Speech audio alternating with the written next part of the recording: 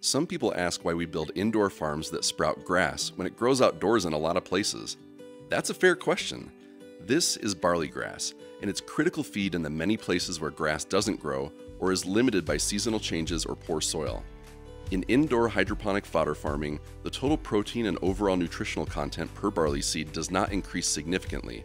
However, the volume and digestibility of the fodder improves considerably. Here's why.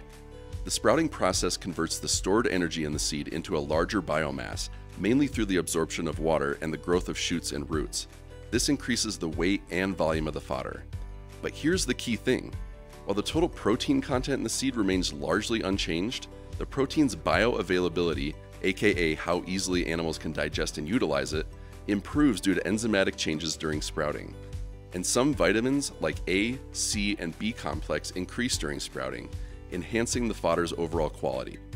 So, while the total protein and core nutritional content per seed doesn't change significantly, sprouting barley seed increases its volume and digestibility and promotes the absorption of critical vitamins and minerals.